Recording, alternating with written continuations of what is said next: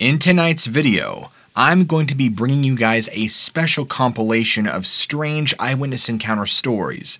Everything from missing persons, the Mothman, cryptid stories, lore, and legend. Stay tuned because this one is going to get freaky. Alex, one of the many recent eyewitnesses who has reached out to me, shared with me several eyewitness stories, and I will be sharing several of hers. In fact, her first one happened in early spring or summer of 2006, or maybe even the following year of 2007. There wasn't any snow left on the ground, and it was after her mother had passed on January 15th. She didn't journal it, as she thought that her sister might read it and think she was crazy or something, as she had always had boundary issues with her sister. It was dumb, but she was almost 18 and didn't think of the danger at all at the time. She began taking early morning walks without telling her father or sister. In the country, though, she did not fear coyotes or people like she should have, especially as a female, and took no protection, like a gun, knife, bear spray, etc. She wanted to stay healthy and always enjoyed being alone in nature. Well, one morning, it was a beautiful day, and she had heard the birds and everything, and it seemed normal, even though it was quite foggy. And she takes a walk down the road, and it was only a short way before heading home. Everything seemed fine until she got past a tiny pond between the house and the closest neighbors.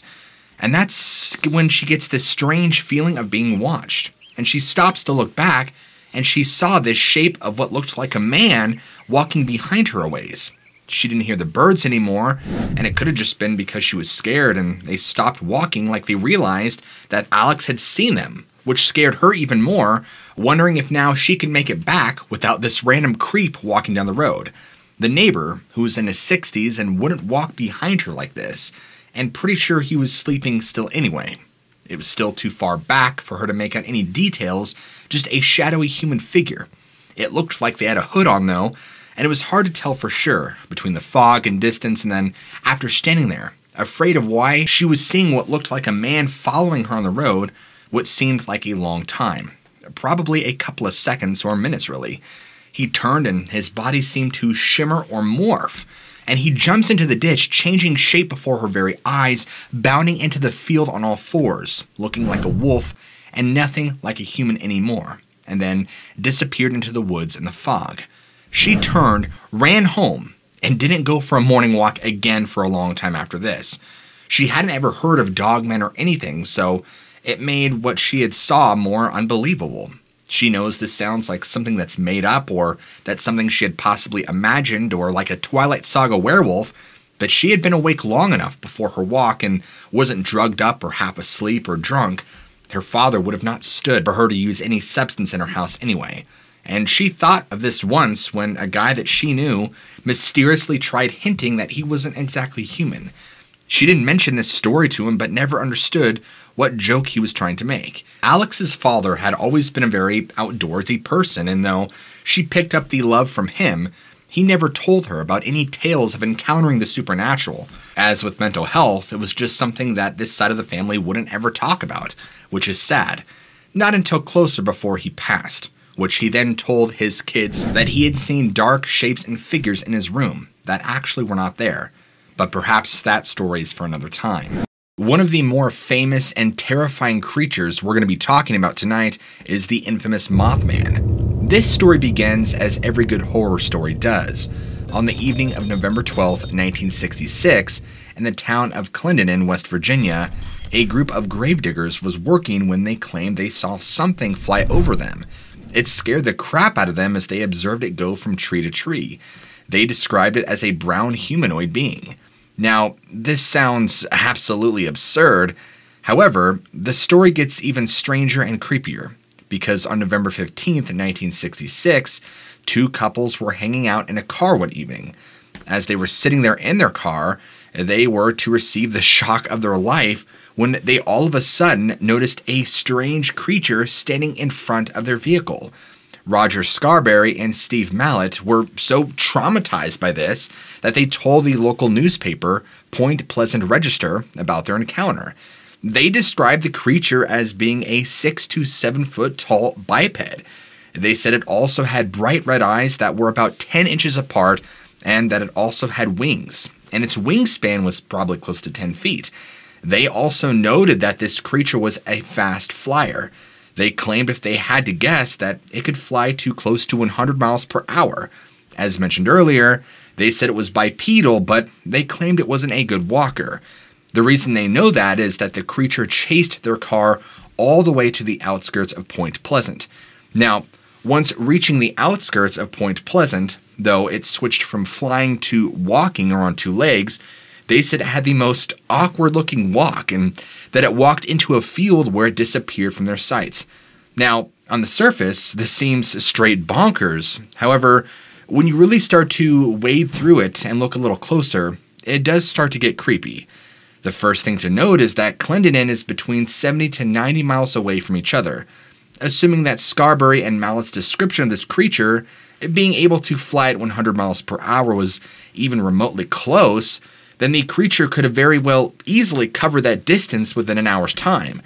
Even if they were way off and say the creature could really only fly 10 miles an hour, it still could have made the distance in 3 days alone. Another thing that makes this even more interesting is that it's not just one person that is saying they saw this creature. It is in fact multiple eyewitnesses all corroborating their own details with each other, which gives to more credibility. However, over the next couple of days, more people would come forth about their strange sightings and encounters with this beast that was being nicknamed the Mothman. Now, over the next 3 days, a total of 8 more sightings had occurred. Sightings continued over the next year. And another interesting aspect of this case is that at some point, if stories are to be believed, it seems that the Men in Black became involved somehow. When the term Men in Black is used, it's almost entirely related to UFO reports. The legend goes that somebody will usually witness a UFO, and then within a few days or even an hour, some men will show up wearing black suits and looking very strange, like porcelain skin. They will try to accost you and intimidate you and scare you into silence. Residents of Point Pleasant reported that not long after the first sightings, strange men in black suits began to show up and began to intimidate and accost witnesses into silence. So, is there any truth to that? Who really knows? The Men in Black are an interesting phenomenon, and many things about them doesn't exactly make sense. Some people believe they are actually government agents. However, others claim that they are something else entirely. Some witnesses describe them from a distance that they look like ordinary people. However, upon closer inspection, they look off. Some witnesses say that if there are 2 of them, they look identical, but too similar. While we all know that there are shadow government agencies out there, there has been no official proof that the Men in Black are real, or should we say, no official proof. The best evidence to support the Men in Black comes from a video captured in the eyewitness account that happened a couple of years back. If the account is accurate, and if this were happening to the people at Point Pleasant, it would be pretty terrifying. However, we shouldn't be terrified, as the skeptics think they know what the Mothman really is. In fact, Dr. Robert L. Smith, a wildlife professor at West Virginia University, claims the Mothman is merely nothing more than a sandhill crane. He even claims it could be a deformed sandhill crane. In the area, there is an old World War II ammunition manufacturing depot called the TNT area. Now, an interesting fact about the TNT area is that by 1983, it was considered one of the most polluted and contaminated areas in the entire United States. If this bird spent any time around there, it's possible that it could have been exposed to toxic, potentially mutating chemicals, and thus could have caused it some physical deformities. Other skeptics say this was the work of some prankster, or that it had to do simply with sleep paralysis. Gotta love skeptics, as sleep paralysis seems to always be on the list for any explanation. The Mothman entered legendary status, though, in 1975, because on December 15, 1967, tragedy struck, and the Silver Bridge in Point Pleasant collapsed into the Ohio River. Now, a total of 46 people perished, and in 1975, author John Keel put 2 and 2 together and wrote a book called The Mothman Prophecies. In the book, Keel hypothesizes that the Mothman was actually a harbinger or omen for the bridge to collapse. His story took hold, and it is his story that has become the foundation for the legend of the Mothman itself. Now, if you visit Point Pleasant today, you will find that the Mothman has now become a huge part of the community. They have a Mothman museum, and their tagline is pretty funny. It says, "One of 12 things to do in Point Pleasant." However, in this museum, they have replicas of what the Mothman is supposed to look like, and they tell the various stories about encounters with this creature in the community over the years. The Mothman is an interesting beast and has left many people wondering what exactly it is. The skeptics, like they always do, say they know the answer. And while I am no expert, but I don't buy what the skeptics are selling here. Ironically, despite its name, the Mothman actually looks nothing like a moth. Almost all descriptions of this creature talk about red eyes. However, I find some reports to be interesting.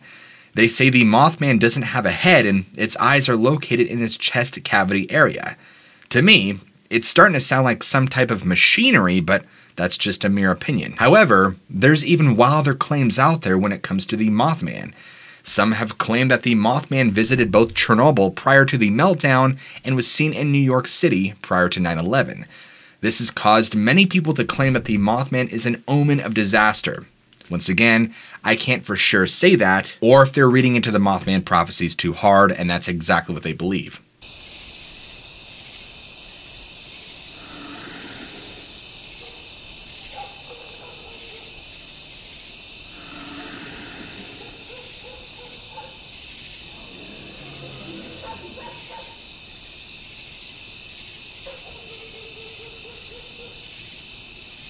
Jeremiah, whom was visiting his girlfriend, who lives about an hour away from Bellevue, in a small town called Stillwater, just east of Seattle. It was around 3 in the morning on Saturday when they had both decided to step out on her porch and smoke a cigarette. They were standing in front of her house, just chit-chatting away, and of course there are more woods along the sidewalk along the street and across from an open field around her house.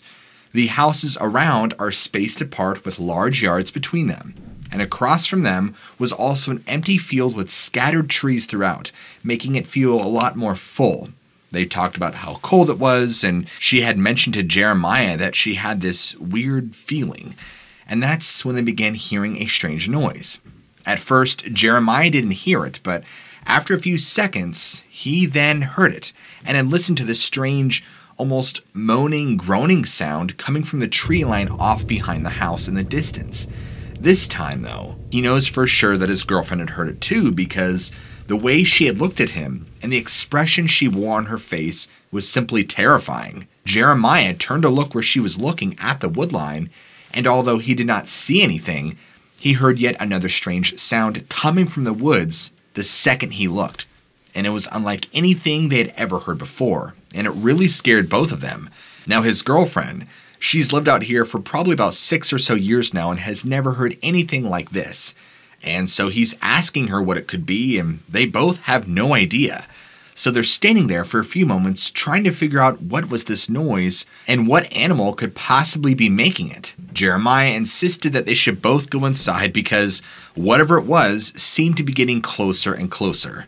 However, before going inside, Jeremiah just happened to have his little Zoom handheld recorder with him that he had brought, and he had recorded probably about 30 or so seconds of it, the same clip you guys just heard at the beginning of this episode. Whatever it was in the background was setting off the dogs, and they would bark every time this thing would make a roar or a grunt or a groan, and at random times would seem to come closer to the house and then farther away.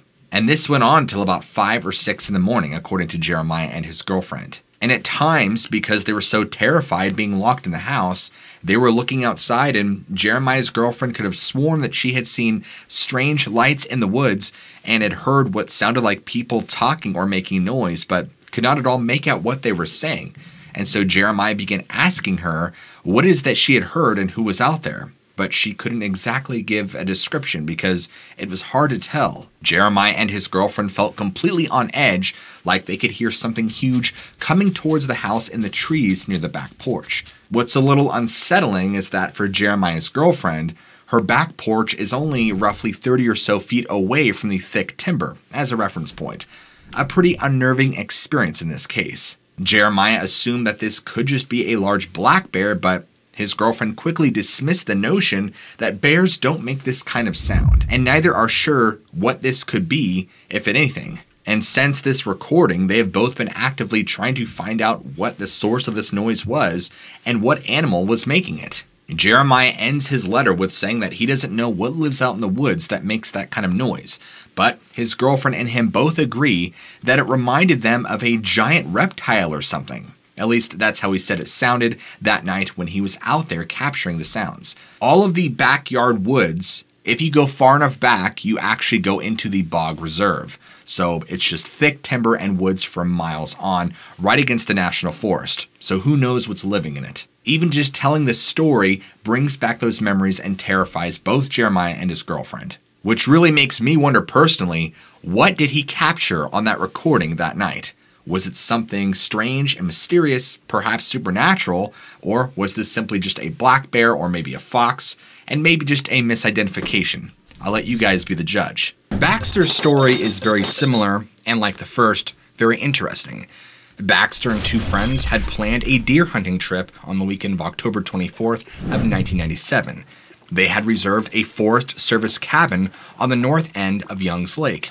They packed up the boat, and on the morning of Friday the 24th, they departed in Juneau, a little late, but right around 1 or 2 in the afternoon, after anchoring the boat in the cove in Young's Bay at around 4 p.m.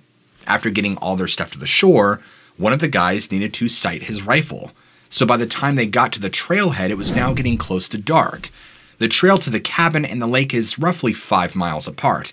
So they decided to walk in the dark so they could get a good start in the morning from the cabin. They're not sure of the evening hours it took to hike this trail and didn't really pay much attention to the time. Baxter at the time had a mini mag light and so did one of his friends.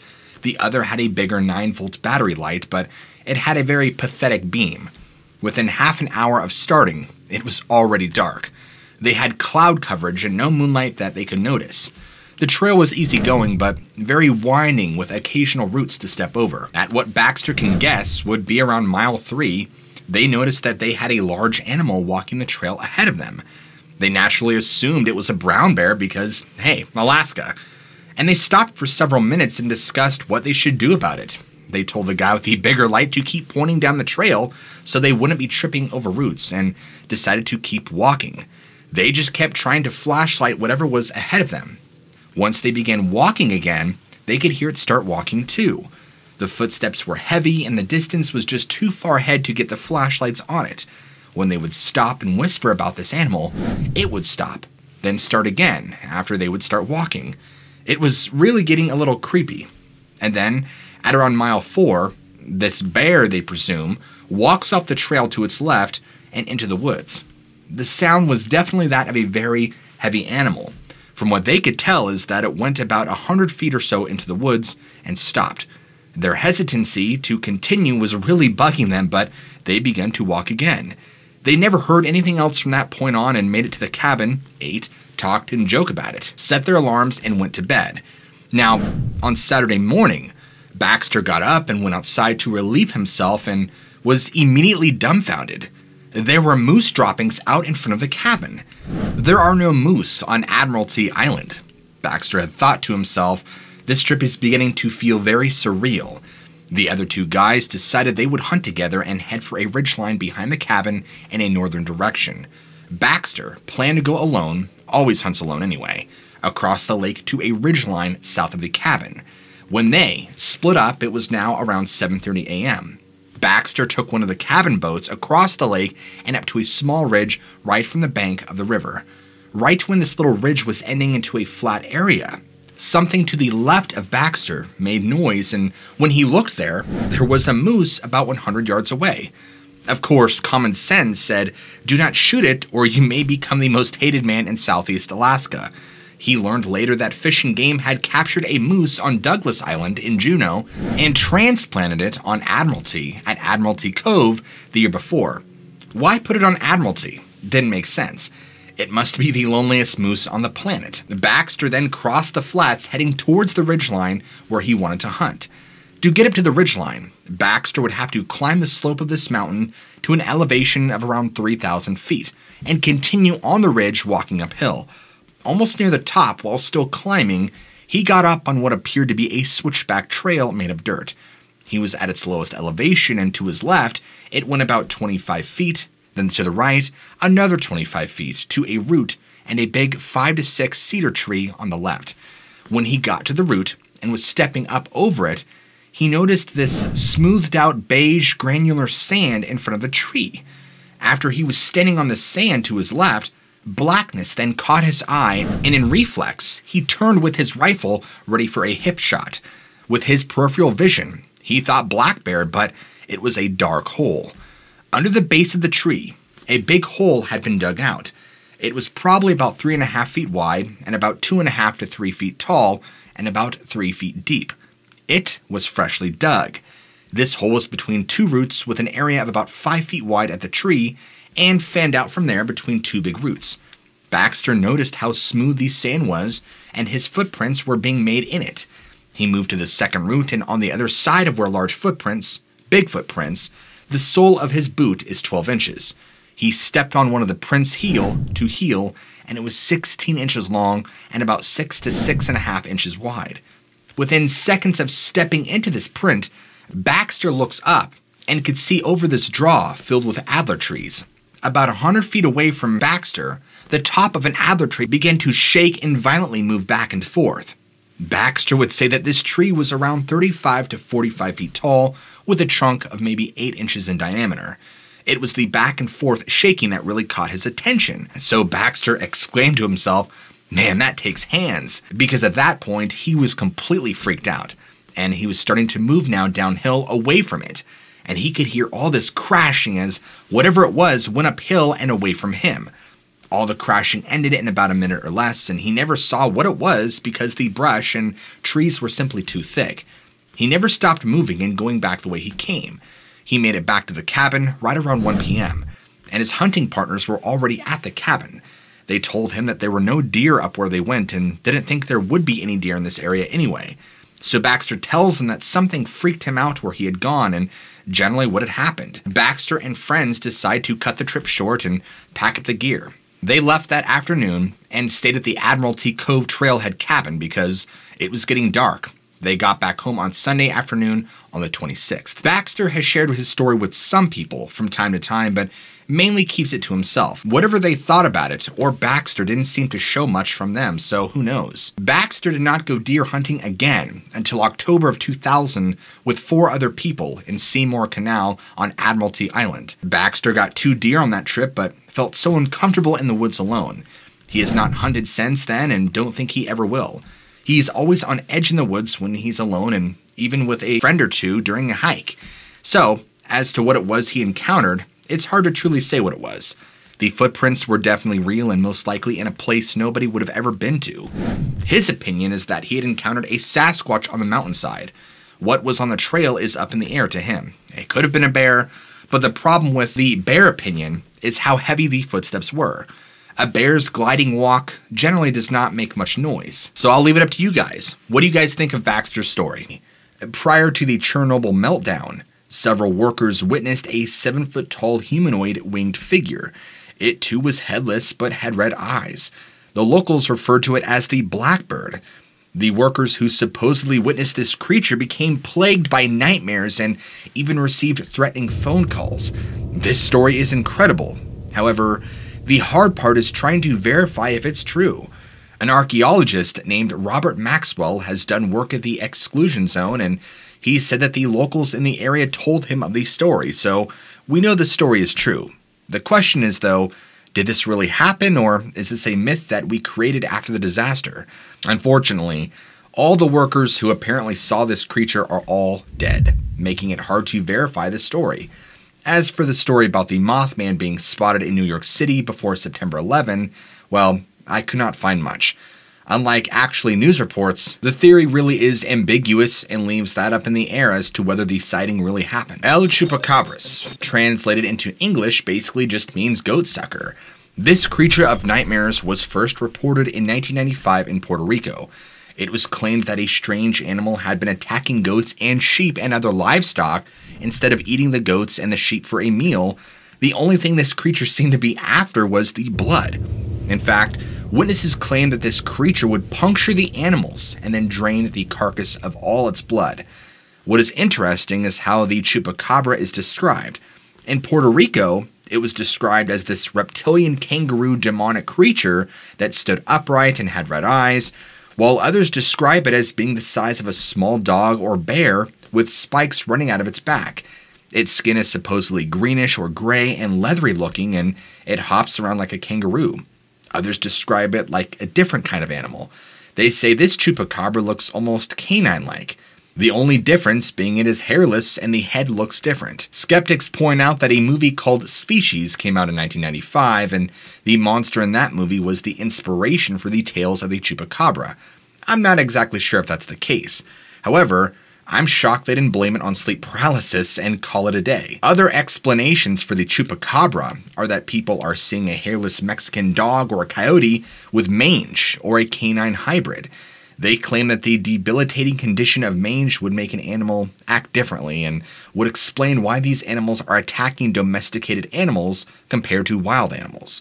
While there's never been any proof of a reptilian kangaroo-looking animal hopping around, there is some video evidence that shows a strange canine-looking animal running around. Whatever the case is, I find it highly unlikely that whatever people were seeing in Puerto Rico was a dog with mange. I also don't know if that the movie was the basis of the chupacabra either, whether they're real or not. I just hope that I never have the pleasure of stepping out my front door and seeing a strange reptilian creature moving around. I recently received an email from a man who calls himself Craig, and he has a true story that occurred in Washington State on 1993 and Christmas Eve on Fire Trail Road. Now, there are 3 parts to this story, but he just wanted to stick to the actual events in the interest of time. It was a snowy Christmas Eve this year, and their house was full of Christmas spirit. His sisters and his mom and his dad were getting ready to visit and have dinner with some local friends in Marysville, Washington. At the time, they had lived in Everett, Washington. And Craig was watching a rather strange Christmas cartoon where a UFO had come down to interact with humans on Christmas Day. And Craig can still remember the song from the show. In retrospect, he believes that these visitors were preparing him for what was to come. Now, on their way back from Smoky Point and a prosperous dinner, the snow was really coming down hard, and Craig and his family decided to take a back road on native land called Fire Trail Road.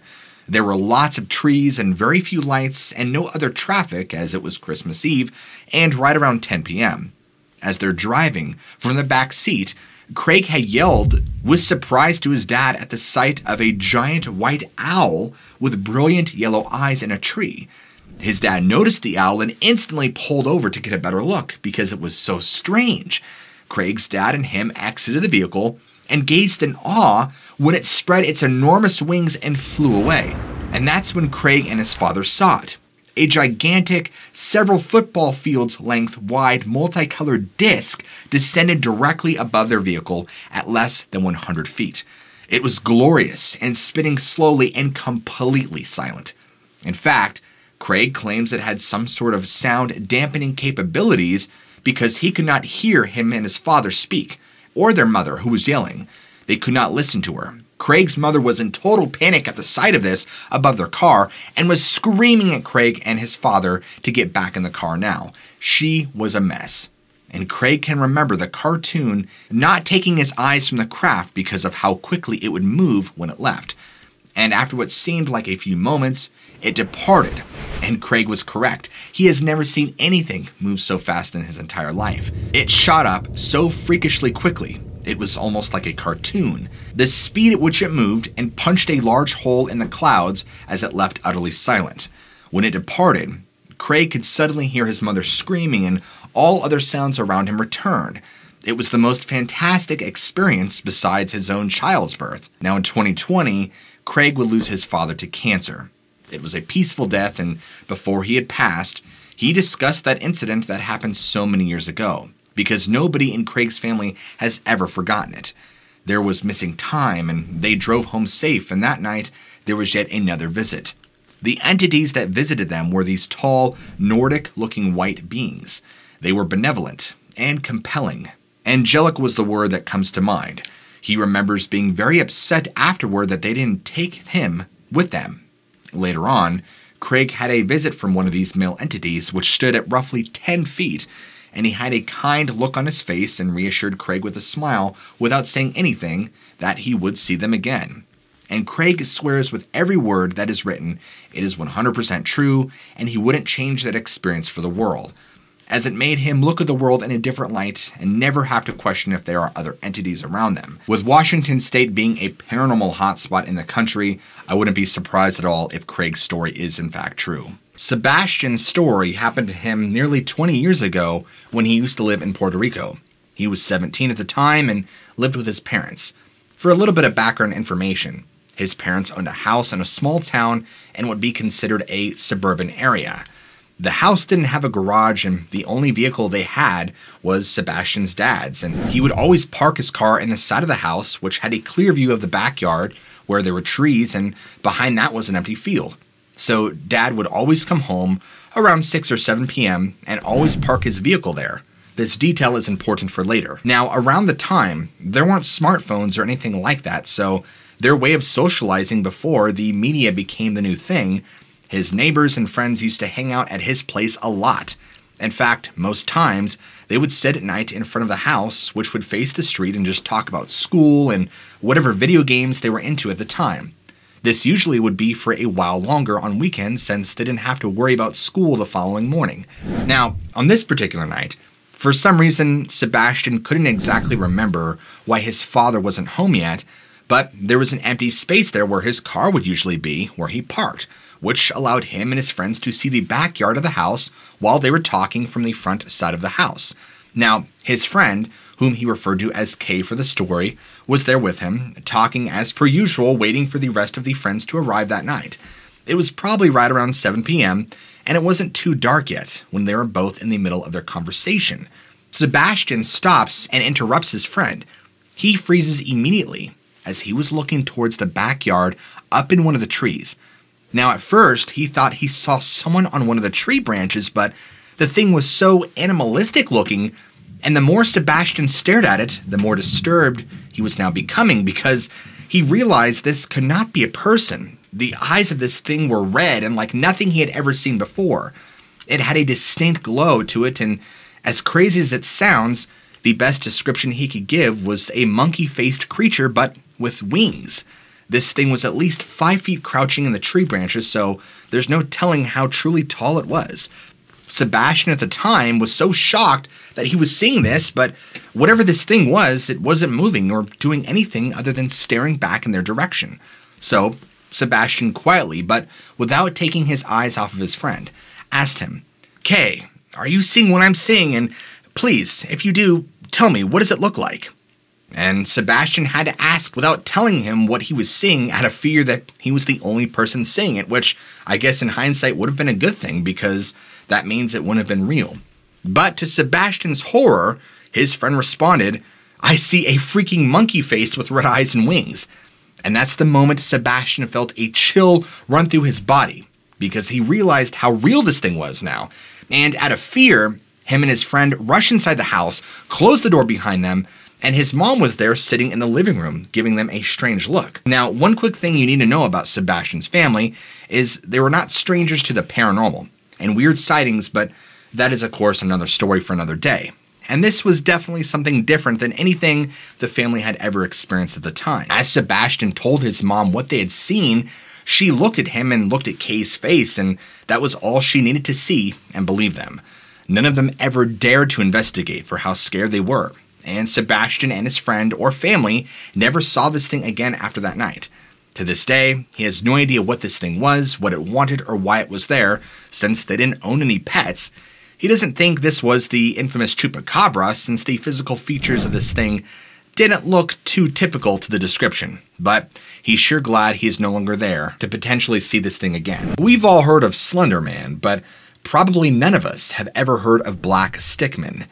Stickmen, or men, are described as 2D abnormally tall, slender beings.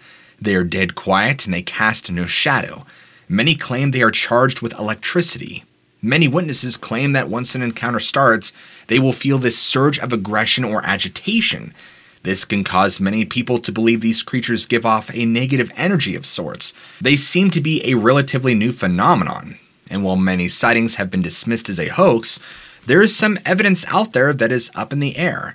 Mark Wolfgang Miller went out looking for these creatures and claims to have caught one on camera. However, he claims it is not as a good picture, but it's there. You can be the judge. The Darku. Scottish have the Loch Ness Monster, and the Irish, well, they have the Darku. It is in the opinion of most people that this monster is now extinct.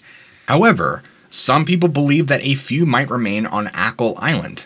This creature is the stuff of nightmares. It is described as being a great otter. Others describe it as being a half-fish, half-dog hybrid, and other strange names which translate to Irish crocodile. This thing is apparently quite aggressive and does not favor humans or dogs. In fact, one story goes that in the 17th century, a woman named Grace McLoughlin was washing her clothes in the nearby body of water called Glenade Low.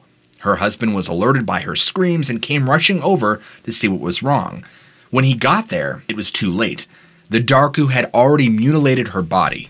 Her husband instantaneously attacked the beast and killed it by stabbing it right in the heart. However, before it died, it let out this scream, and then out of the water came another one. Now this other one attacked the man and took him down. This brings us to another creepy aspect about this creature, and that is that they usually attack in pairs. Legends say that one would begin the attack, and if it failed, it would return with its friends. It also didn't matter if you were in the water or on land. It would pursue you until it got tired or determined that the person was not worth the effort. Another interesting thing about this creature is that, unlike the other creatures here on this list, there is actually some archaeological evidence that shows perhaps this creature did indeed exist. There's a gravestone known as Kinlough Stone. It is told that the woman is buried there, and she was a victim of the Darku in the 17th century. Another related gravestone is called the Glenade Stone. This stone actually has a Darku carved onto it. Thankfully, most people believe that if this creature ever did exist, it is actually now extinct. However, there are some people believe that they are still around, and they point to a 2003 sighting by Sean Corcoran. Hopefully, though, that is the last time it will ever be spotted. This creature has a very unusual name, Snallygaster. This creature can reportedly be found in Frederick County, Maryland. This creature gets its unique name from the German immigrants who settled in the area in the 1730s. They tell stories of being terrorized by a half-bird, half-reptile with a metallic beak lined with sharp teeth. Sometimes it apparently even had octopus-like tentacles. This terrifying creature was said to be able to swoop down quietly from the sky, grab a victim, and carry it off. It liked to suck the blood out of its victims. Apparently, though, if you have a painted 7-pointed star on your property, it would have been enough to keep this horror away from your house. In fact, you can still see the stars painted on some really old barns. The locals at the time called this beast Schnellergeist, which translates into faster spirit. Over time, though, the stories of this creature faded into obscurity in history. However, in the late 1800s and early 1900s, something strange was being reported yet again. Now, our good buddy the skeptics claim that these stories were brought back in order to scare the newly freed African American slaves. Things really hit ahead in February and March of 1909, because newspapers began to report about locals who had encountered a beast that was described as having an eye in the center of its forehead, a long beak, a gigantic wingspan, and claws of steel. Things got so wild that the Smithsonians even offered a reward for its corpse. President Theodore Roosevelt considered backing out of a safari trip to head to Maryland to look for this monster himself. At the end of the day, though, no corpse was ever recovered, and the only thing we have to go on is local accounts. On December 22nd, 2014, a James Thomas Griffan had disappeared. And unfortunately, on January 25th, 2015, a body had been found along Boulder Creek hiking trail in the Olympic National Park in Washington state. James's story is very similar to many other hikers and campers who just mysteriously go missing in the national parks. James, for example, was just planning to innocently go hiking in the Olympic National Park in Washington state just before Christmas in 2014. He was last seen by other hikers at the Olympic Hot Springs right around 4 p.m. on that same day on the 22nd. But it wouldn't be until December 24th on Christmas Eve that he would actually be reported as missing when he failed to show up to a Christmas Eve dinner that he had planned with some friends a while back. Fast forward to the 25th, or Christmas Day, there was no sign of James, but his backpack had shown up randomly. And on Sunday, January 25th, a whole 30 days later, James's body was finally recovered nearly 1,000 vertical feet above the trail. This, of course, begs for questioning. How did this happen? How did his body get up here? And what happened? James already was single, he was 60 years old, he was retired, and he lived alone, so he was kind of more of a lone wolf. According to friends and family, he was an avid hiker and lover of the outdoors, but he wasn't a young gun like a 20-year-old hiker would be. But because of his frequent visitations at the park, he knew the park and the trails very well. What's interesting, when James's day pack was found on Christmas Day, it was roughly about a half-mile away from the trailhead of the Boulder Creek hiking trail in the Olympic Peninsula's Elwha Valley, and about 50 or so feet off the trail itself. The pack was leaning against a log, looking like items had somehow been removed and contained his equipment, like his stove, his water, his food. There was a camera in there, things to start fires, and other provisions. It looked like somebody had been pulling stuff out, assuming it was James, because there was an actual towel laying on a nearby log, and a Coke can set on top, and a plastic coffee mug as well. And there's even an unfinished bag of prepared freeze-dried food that had been resealed. But yet, there was no signs of a struggle in the area at all, and the camera only contained an image of a nearby waterfall. So he had been walking around, probably taking nature photography and just enjoying himself. So how does that explain his mysterious disappearance? Well, despite a week-long search with no clues popping up until a month later, when on January 25th, 2015, James's body was finally recovered, about a third of a mile away and nearly 1,000 vertical feet above the trail. What's strange is, according to park officials, it appeared that Griffan had stepped off the trail to prepare a snack, but at some point became disorientated and could not find the trail again. A spokesperson by the name of Barb Maines spoke out and said this: "There's nothing to suggest anything other than someone who lost his location and could not find his backpack again, where he stepped off the trail and became lost and disorientated.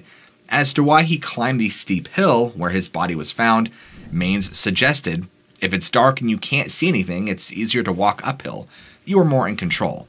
Now, of course, this is just speculation, but could this just be the county trying to write off any possible correlation between this and abductions or any of the many, many popular missing 411 cases that have strange results surrounding the missing body found?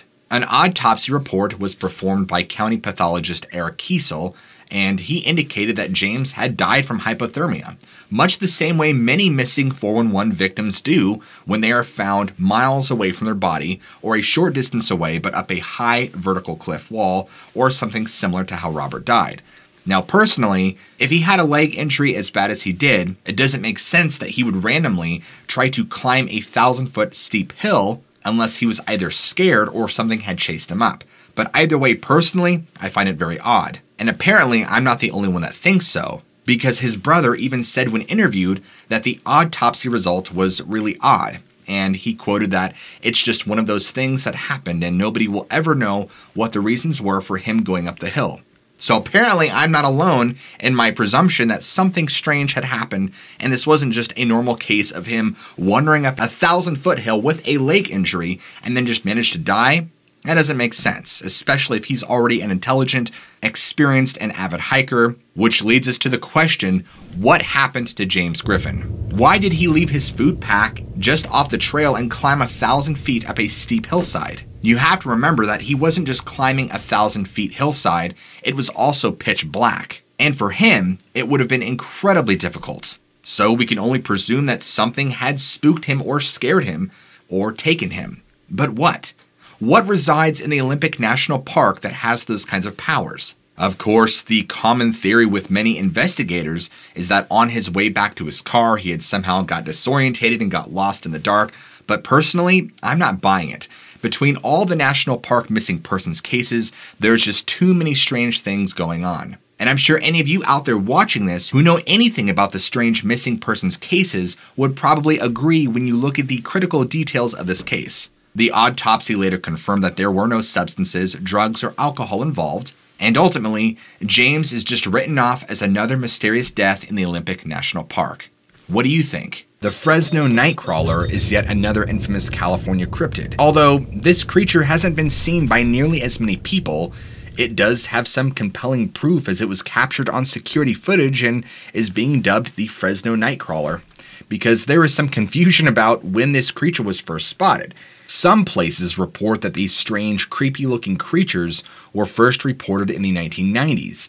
However, it is agreed upon that the first video evidence emerged in 2007. The story goes that in 2007, a local person living in Fresno, who wishes to remain anonymous, was terrified after reviewing their security footage. Mystified and terrified, they took their footage to Univision.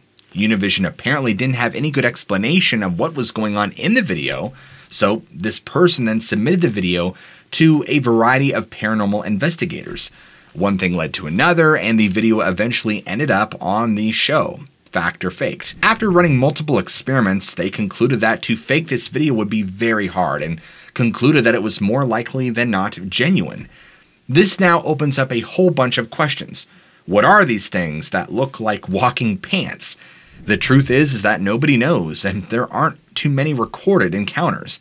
However, it is important to note that Native Americans that originated in the area have lore that talk about these creatures. According to them, these creatures were on Earth long before humans. The reason they look the way they do is that they usually come from the swamp world.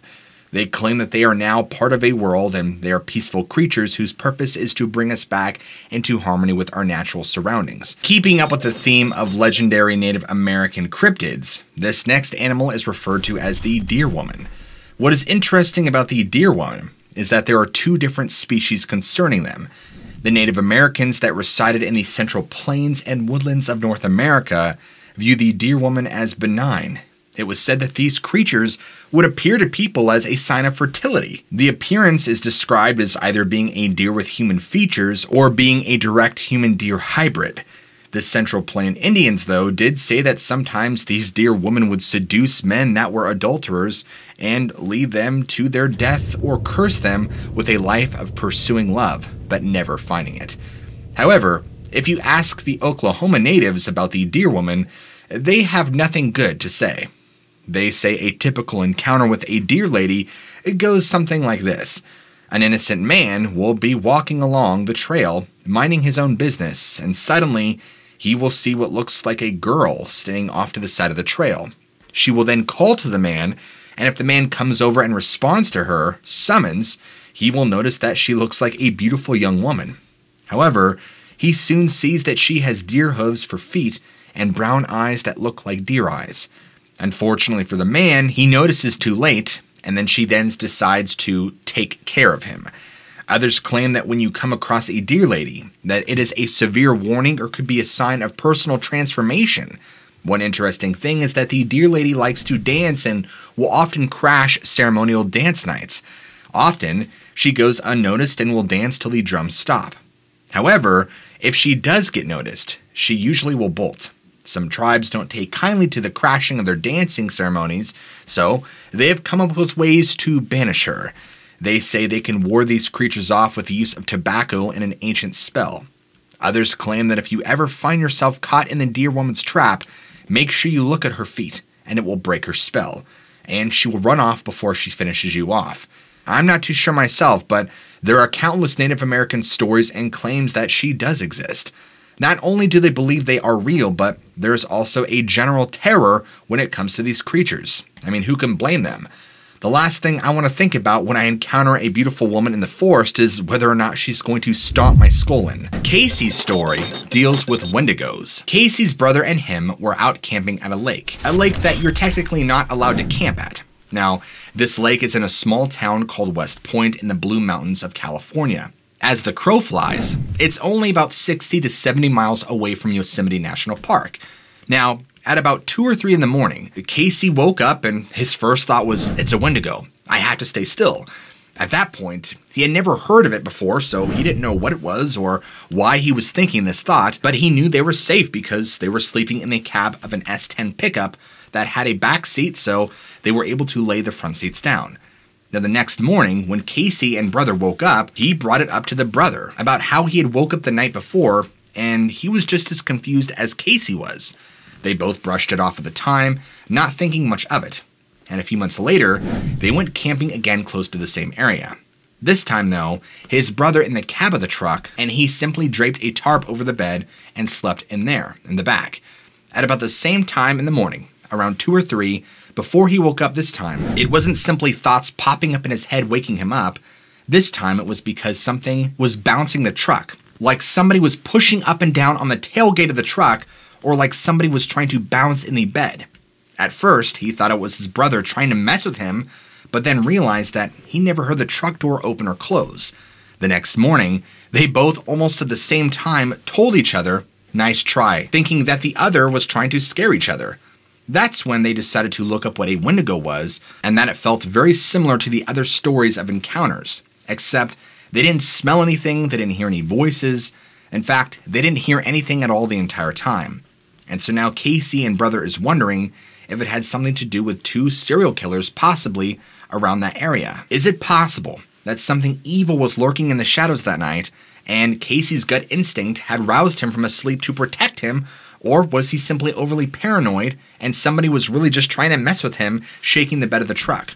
If it was something from the dark, why didn't it do more? January 20th of 1992, a Stefan Bizert had disappeared near the Sol Duck Hot Springs, an Olympic National Park in Washington state. Stefan, who was an exchange student from Germany, was actually studying down in Oregon State University, and a very intelligent kid. He and another German student were hiking on January 20th, 1992 in the Sol Duck area, which is on the west side of the Olympic National Park.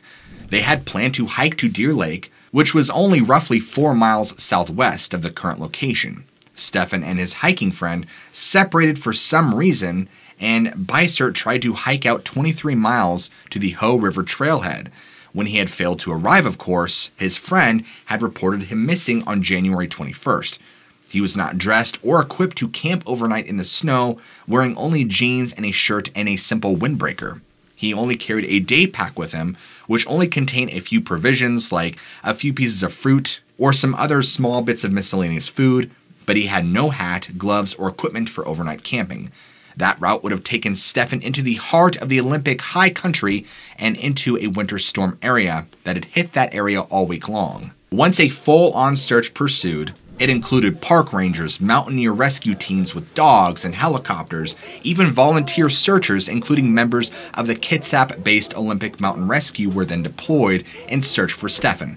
And after 5 days of very intensive searching, they failed to turn up any clues of the missing hiker, and the search was ultimately called off. Search and rescue teams had contended with rain, sleet, cold, snow, and other extreme dangers of avalanches. And unfortunately, it is very likely that Stefan succumbed to the cold, bitter winter of Washington and was never found. Around the same time that the Snallygaster was terrorizing Maryland, another monster was terrorizing the residents of Arizona. In 1903, I.W. Stevens encountered a humanoid creature in the Grand Canyon. Stevens described the beast as having gray hair and a beard that reached its knees and talons. 4 decades later, Don Davis encountered this same creature in the same area. However, these are not only people who have experienced this Sasquatch-like creature. Over the years, an image has begun to emerge, and that image is something like this. The Mogollon Monster is reportedly around 7 feet tall. It has insane strength and is covered in black or reddish-brown fur. It is incredibly violent and has an awful body odor. The smell is often compared to that of a skunk or dead fish, or decaying peat moss. It apparently walks with wide, inhuman strides and leaves behind 22-inch footprints. That is huge. Its favorite method of hunting is apparently to decapitate its victims. Thankfully, this beast has only been spotted in Arizona. Once again, the skeptics claim you have nothing to worry about as this beast is nothing more than a misidentified grizzly bear, but, however, it also doesn't help that in 2006, a member of the Apache Nation came forward and said this: "We're not prone to easily talk to outsiders, but there have been more sightings than ever before. It cannot be ignored any longer." It also doesn't help that Lieutenant Ray Burnett from the tribal police has reported seeing a creature on a couple of occasions that match the descriptions of the Mogollon. He also says that over the years, he has received calls from citizens saying a strange creature was looking through their window. He said that he believes these reports as they come from trusted members of the community who were not drunk and were genuinely terrified of what they saw. Now, with that in mind, I'm not so sure that a Mogollon monster is a misidentified bear, as I am sure the Apache know what a grizzly bear is, or at least a bear, and can easily differentiate a bear from a creature, at least like the one they're describing. Then again though, I'm not a zoologist. What's interesting about the Mogollon Monster is that the name Mogollon is actually Spanish, and it's theorized that it predates the natives being in the area. But if the Mogollon does have Spanish origins, then what does that mean? Does that change its existence? Does that mean it's been around in the area longer than Bigfoot or any of the other creatures that supposedly exist? Really though, no matter which way you spin it, the Mogollon Monster is something I do not want to meet. The Mam Lambo, a supposed mutant creature that's really the stuff of nightmares. Imagine a creature that is a combination of a snake, a crocodile, and a horse that has 4 legs. Now that you've pictured that, also add to that mixture that it is a bioluminescent creature and appears green at night. Also, picture 2 gleaming green eyes that have the power to mesmerize and captivate its victims. If you ever visit South Africa, that is the story you will hear from the local Zulu and indigenous populations that live along that river. It is claimed that this monster has a taste for brains, and not like a zombie. It likes to catch its victims and drown them. And once they're drowned, it likes to crack open the soft skull and eat the contents within. While many of the locals are convinced that this creature is real, police aren't having any of it. In fact, the police say that the victims that people claim are the victims of this Mambalo are just actually drowned victims. Police also say that any parts of the face that have been eaten away are merely the work of river crabs. So, case closed. The locals don't think so though. They claim that reports of this monster go back thousands of years and they are not being superstitious. So who's right? And who really knows? When it comes to marine animals, it can be very hard to identify, but after all, South Africa is known for its mystique and strange cryptids all running throughout it, if you look into its history. It is possible there could be something lurking around that river. So, more importantly, what do you believe? This third story was submitted by an anonymous person. This story was told to them by their former son-in-law in mid-December 2013. Their wife, 14-year-old stepdaughter, and them were up visiting their daughter in south central Oklahoma from central Texas, giving her Christmas presents and stuff for her first child, a daughter.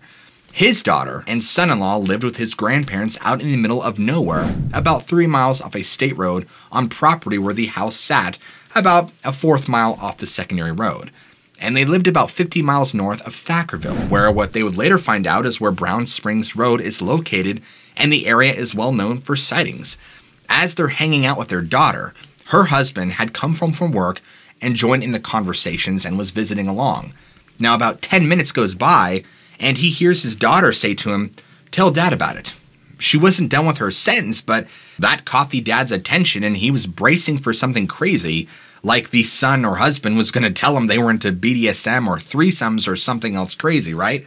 Well, as that thought went through the dad's mind, his daughter finished her sentence with, "He'll believe you." This, of course, perked the dad's interest as responded with, "Believe what?" His daughter's husband began to tell him how his daughter and a friend of theirs was coming home from a movie 3 weeks before. It was about 9:30 p.m., with overcast sky making the area pitch black, with the only light sources on the secondary being about 2 or 3 houses that were scattered down the secondary road. They turned left or east into the driveway, which was pretty dirt ruts from tires with grass in the middle, and the lights from his grandparents' house about a 1/4 mile drive, and he claims that they were about halfway down the drive when there was a cluster of trees that sat maybe 2 or so feet off the passenger's side facing south. Now, this is when something huge stepped out from the tree line and planted its foot on the driver's side of the car, right in the driveway.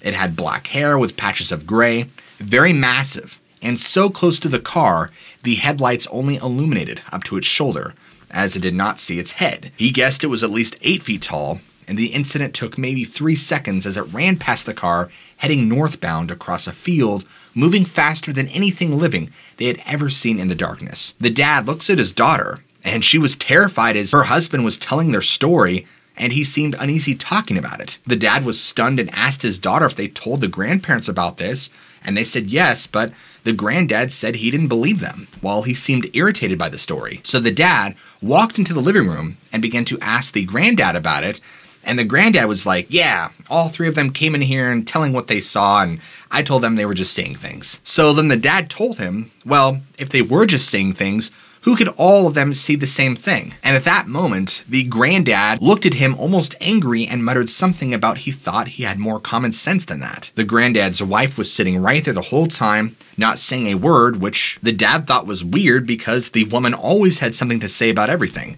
She of all people probably knew. She was full-blooded Chickasaw, which made him remember a show he had seen on the Travel Channel called Bigfootville, where they apparently talked to some Native Americans, and one of the people that was interviewed on the show said that some of the tribes will not speak of Bigfoot for fear of them showing up. And one of these segments on the show was about 45 miles from where they lived in Oklahoma. Anyway, later on, the daughter seemed still a little shaken up about reliving the whole story, and so the father tried to talk to her about it again about a month or so later.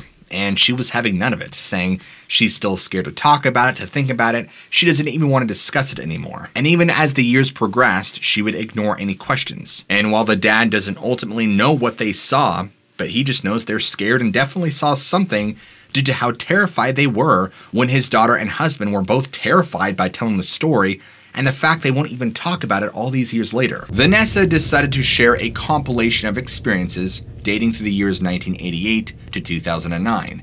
Feelings of being watched, wildlife silenced, tree breaks, strong smells, numerous late-night vocalizations, rock knocking, and things being thrown near her tent, and an actual daytime sighting. Vanessa's husband and her have been camping and caving in the Trout Lake, Washington area for about 20 years now, and are both very experienced in the outdoors, particularly in the Northwest. They've gone primarily to this area for caving, or for those of you who take it more seriously, spelunking, for many years. The first encounter with something unusual was right around 1988 to 89, on a caving trip in this area as they had penetrated the forest, heading toward Mount Adams through some old clear cut to visit a very well familiar cave. Bird song of various types is always present, but as they had made their way toward the tree line, the bird song and even insect noise seemed to cease. Vanessa looked up with no indication of foul weather or damp wind, indicating rain. Their group, which she thinks at the time was about 7 or 8 of them, were all familiar with deep woods, and a couple of people noted that this behavior was strange, the noises falling silent and having no signs of foul weather coming. They all stopped in their tracks, even though nobody had heard anything like a large predator being nearby. Everybody was looking around, all listening very intently. But something seemed wrong. And then, Vanessa had a powerful sense of being watched from further in, not too far away, but she did not tell anybody else. She did not want to stir panic. She felt the others sensed this as well, and they all pushed quickly on to get to the cave, sticking close to one another. This happened on several caving trips over the years, but not in this exact location. The proximity, however, was pretty close, all within about a 5-mile radius. And yet, there was another time, around 2002. Vanessa's partner and her had dispersed camping alone, right next to a very seldom used forest road in the same area, east of the main forest road. They got out on their vehicle to begin setting up camp, and as they had done several other times in the same area, and noticed an almost vomit-inducing stench. It was not the smell of something dead, it was like a combination of sun-baked garbage and feces. It was decided that perhaps some local had driven back here and maybe dumped their trash, but then about 5 minutes later, the smell just simply went away. Vanessa has no idea about the smells encountered by others at this time, so they simply blew it off. They walked around, sniffing around the whole area just a little, and there was nothing.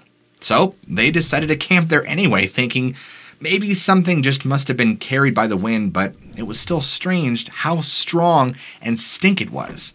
They've also heard some late-night sounds when camped at Peterson Prairie many times. Some dismissed them like coyotes, but these sounds were whoops, with several animals at once. And Vanessa very clearly remembers silently filing through all the animal sounds in her head that she'd ever heard, like elk, coyote, deer, cougar, wolves, marmots, bear, human, and her mind could come up with nothing, but just simply blank. Nothing had matched the sound she was hearing. Still, they tried to dismiss them as coyotes and simply went to bed. But it was like something that was making the initial sound and the coyotes were answering. But then, later in 2003, another type of sound in this area made her blood turn to ice water. It was August, about 11:30 at night at Peterson, and Vanessa and her husband wanted the luxury of camping at a site instead of dispersed where there was running water and outhouses. They were dousing the fire and about to head into the tent. This is when, from the north, about a half to quarter of a mile away, it seemed there began a howl. Now, it was not a wolf or a coyote howl, but it almost reminded Vanessa of those emergency sirens in rural towns. The pitch was relatively low, and then raised to a higher pitch, and was held there for about 6 to 10 seconds, but was still very low in pitch altogether. She thought about Pavarotti and some of the very skilled baritones that she had heard in concert. Vanessa then came to a sickeningly horrifying conclusion that in all the years of voice that she'd studied and heard, not one human had ever uttered something at this pitch, nor could they do it at this volume. The lungs of whatever was doing this had to be massive, and as in the forest, it echoed a lot, but it was not the echoes that made it sound strange. Vanessa just looks at her husband, who was also clearly startled, looking at her, and then they looked at some of the other campers across from the scrub from them. They had stood up and were motionless, looking back at them, then looking in the direction it was coming from, and Vanessa asks, "What is that?" But her husband said he didn't know. They remained standing and it continued on for about 2 minutes, then ceasing. They had never heard anything like that in all the years they have camped and caved in the area. No human lungs were capable of that kind of power. And Vanessa has always been a die-hard tenter backpacker, but that night, she could not sleep in the tent. She was simply too frightened by the realization that what she had heard was impossible. No creature existed could make this kind of sound. Unless she remembered that this area had quite a few Bigfoot sightings over the years. She could not accept it, but she could also not sleep in the tent. So they simply got their bags and pads and slept in the truck that night. She barely slept and was very glad to be leaving in the morning. Vanessa was shaken for quite a while. Vanessa and her husband went to the Mount Adams Ranger Station in town that morning on the way out and asked if there were any unusual animal activity the night before.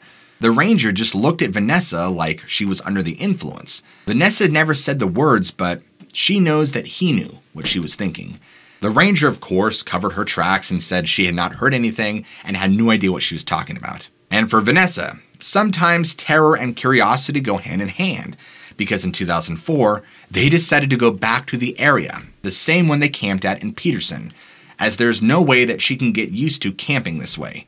So they're there, visiting their favorite caves in the area, and early the last afternoon, her husband and her decide to go cave hunting. And of course, she looks back, wondering what she was thinking, but it was broad daylight, so she just assumed they would be okay.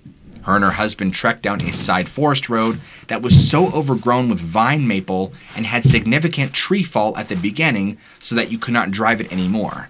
They bushwhacked through the grown-up vine maple and the remnants of a clear cut and split up and planned to come around to meet each other. As her and her husband knew, this particular forest road curved around a bit, and after a while, she had had enough bushwhacking and decided to just meander down the forest road on some more even terrain. So she headed toward the mountain on this road with her husband. Off in the deep bush to her left, she noticed how warm it was, and that it was uncomfortably hot and still. Nothing but the sound of her boots crunching on the packed gravel. And then, she had heard the gravel move behind her, probably about 20 yards, and she took her time turning around, thinking that it was perhaps a cow because this was an open range area, and as weird as it seems to see cows in the forest in clear cut, it's not exactly uncommon, but whatever it was had a very heavy sound. And then she felt faint, like she was going blind and seeing colors and shot up with some hallucinogen all at once. And she watched as a huge, dark-haired, cinnamon-colored human-like thing clear the ditch in one stride, gliding into the tree line in one more lightning step, and then stood absolutely still. And there Vanessa was, all by herself, in the middle of this isolated forest road with this hairy humanoid-like creature, a cinnamon-colored shoulder and arm unhidden behind a tree. The shoulder was massive, as was the arm, and so long that it was almost as tall as she was. If she looks, for example, at the door jamb in her office, she'd put the shoulder's height at just under the bottom of the post. She could even see the contour of the muscles under the hair and fur. It was obviously a powerful animal. The hair and fur appeared to be about 3 inches long, and she couldn't see the entire hand as it was blocked by some undergrowth. And there it was, just standing stock still, watching Vanessa. Did it think it was entirely hidden? Vanessa had heard about people being paralyzed with fear and could never imagine that, but that's precisely what was happening. She thought she was going to die very soon, and she really had no idea what was going to happen. She was utterly frozen in fear and defenseless. She wanted to move, but she could not. She thought it might chase her if she ran. She could not turn her back on it. And at some point, survival mode had kicked in all the way because she remembers her training about bears, and she began to back away very slowly, spoke very quietly, and was even tempted to leave her pack. It still did not move and stayed there, still as stone. She must have backed down that gravel about 100 yards, and since there was no movement still, she had decided to risk it and yell for her partner. There was no other way out of there. And she yelled for help at the top of her lungs, and her husband finally answered, "Where are you?" And she somewhat meekly called back, "Here," afraid that her shouting might have the opposite effect of what she had wanted, and potentially agitating this unknown creature. A few minutes later, her husband comes crashing through the underbrush, panicked on his face, and he asks what was wrong. And so Vanessa just tells him that a bear, who looked disgusting and angry, had tried to attack her, and he asked her where it was, and so Vanessa had pointed up there, and that it was now gone. After looking around a bit, Vanessa and her husband did leave from the area. They cut through the vine maple opposite the encounter and hightailed it back to the car. As Vanessa thought about it afterward, she noted that there was no smell during this encounter to warn her, but there was also no wind that afternoon, and it was really hot. It took her 4 years to even tell her husband what she truly saw. And fortunately, she claims her husband is pretty reasonable and believes, with astonishment by the way, what she's recently told him. And in 2009, her and her husband both camped in Peterson Prairie again in August. They had a lot of reservations about camping in a tent there due to the previous encounter in the area, but thought that with all the other campers around, which there was like 6 to 7 sites being occupied, and right next to the obnoxious camp host RV, there wouldn't be a chance of having a sighting. It was raining, which is very unusual for that time of year. In the evening, they pulled into the campground and set up the tent at the site just north of the camp host. They made dinner and called it a night, with it still raining outside. But something had woken up Vanessa at about 2:30 in the morning. It sounded like 2 rocks being knocked together down the primarily dry creek bed south of them. Vanessa was listening for sounds of clothing, car or camper doors, or soft voices, thinking someone was up really late. And after listening intently for about 5 minutes to the sounds of light rain on the tent walls, there were no human sounds or movement nearby. Then the rocks knocked again, just a couple of times. She wanted to wake up her husband to have him hear, but the sleeping bags make so much noise and she couldn't be sure he'd be silent when waking. She was then shocked and terrified by what she had heard next. Something whooshed nearby, and then she hears a thud on the ground. She was astonished. What can be moving so fast through the air that it would make a loud whooshing sound? She listened for any sound of leaf noise in case a tree limb had fallen, but no undergrowth impact noise nor leaf noise, as she has heard before when a limb falls. What could be whooshing so strongly through the air that she hears it and then hears an impact nearby? Something was being thrown or beaten on the ground, and based on her experience in the area, she's pretty sure that it was rocks or pieces of wood. But how big or close does it have to be to where you could actually hear a whoosh? Now that was terrifying. She was literally afraid for her life if one of whatever it was had hit her or hit the tent. And she had listened for footfalls or scrub noise to see if she could tell if something was coming closer. But there were no footfalls, but another whoosh/thud. And now she was out of her mind with fear, thinking they'd be hurt or killed by an impact through the tent. How is it that she didn't hear something close by, either breathing or moving? It must have been from quite a distance, meaning that something big was chucking large objects in the tent's direction from far away. Vanessa, of course, did not sleep the entire night. Her husband woke up around dawn, and there she was, in her sleeping bag, still wide-eyed and terrified. He, of course, asked Vanessa how long that she had been awake, and she told him the entire night. Then she goes on to tell him what she had heard, and he informs her that he'd wished that she had woken him up, and actually really wanted to hear or see one. And then she tells him that she didn't want to risk them becoming a potential target, so she just remains still. As they're both getting older, they now have a micro camper that they're going to start using to camp and boondock with. So a trip down to Skamania or Klickitat County is soon to be on the books. But of course, both those counties in southern Washington are also hotbeds for Bigfoot stories and sightings as well. And of course, while Vanessa's stories and experiences in Washington are pretty hair-raising, they're just one of the thousands that occur in this state of Washington every day. Let me know what you think in the comments below. I would love to know your guys' opinions. And also, guys, if you enjoyed today's video, be sure to go ahead and smack that like button. And if you're new to the channel and enjoy this kind of content, be sure to go ahead and hit that big ol' red subscribe button and keep your notifications turned on, as it really helps my channel out. And with that said, I love you all, keep an open mind, and I'll catch you guys in the very next episode.